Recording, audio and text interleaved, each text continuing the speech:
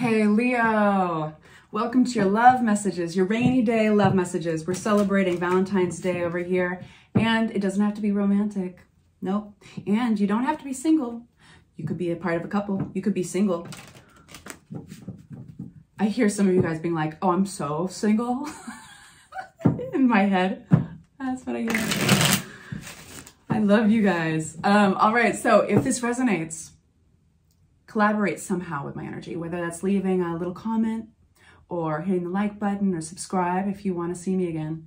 But I think the most important thing, it does help the algorithm, helps the message get out to your fellow Leos. But the most important thing is that your energy is collaborating with mine. And when our energies are mixing and you're claiming this reading, that is manifestation, baby. So Leos, love messages. Right away, we have the work card. This is putting some work into it somehow. That looks different for all of your different scenarios, but we're going to read the energy. This is the general energy for everybody. Some of you guys are online dating. Some of you guys are just like getting therapy, actually, putting the love into yourselves. Kind of getting out of a place, a hard place.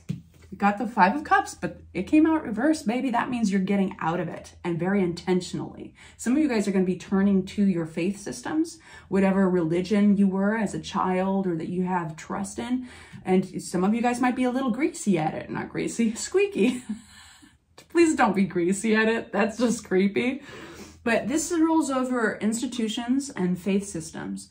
So it's Taurus energy. It's very grounded. So it's like basically, you know, whether it's going back to church or doing a rain dance outside your house, but bringing in healing and calling out to spirit in the physical plane, doing things in the physical plane to cement your spiritual beliefs. That's what that is. Finally, the words come to me. Because what's coming to you is love. This is the Ace of Cups. It's one of my favorite cards, as you can tell, because I'm beaming. So you've got love coming to you, but I think what you are so deeply in right now is a realization that how you treat yourself and how you heal is going to determine the quality of love that you're bringing in. Because it's happening. It's happening soon. This wants to come out. Ah! Because it's your card. This is the Strength card, and it's ruled by Leo. You are so deeply in your own energy right now.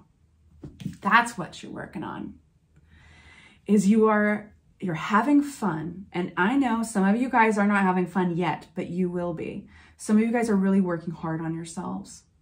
And all of you are in your own ways. Actually, I will say all of you are. And some of you guys are doing that by way of getting your energies out there and receiving it. So getting advice, going to therapy, going to whatever your version of therapy is, whether it's group therapy or going to churches or temple or wherever it is. But it has something to do with others. Some of you guys are going clubbing, you know, because just dancing and sweating it out feels so good.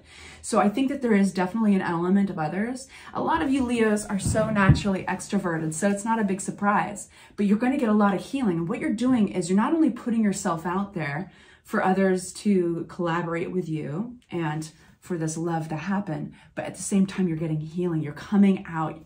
You're dancing yourself right out of disaster. You're dancing yourself out of that disappointment. And you are getting so far away from it. It's beautiful. So things didn't work out with your past relationship. They didn't work out the way you thought they did. You guys might even gone down that path a while, maybe in denial or something. I mean, some of you guys were in a little bit of denial. I'll say that. But you're like, damn it.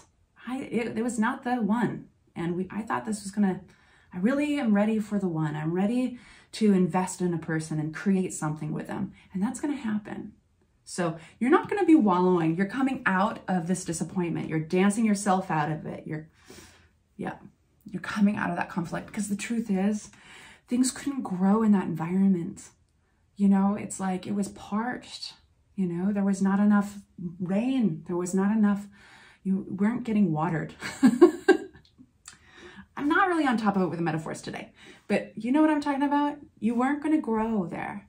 So I think this realization is just like, it's cementing you more and more into your belief systems. And you're going to really see it on the surface too. I think people, the way they react to you. Let's get some fresh deck. What's this cups? What's this love? Oh my gosh, we got the Judgment card. Huge major arcana. There's only 22 messages like these in the deck.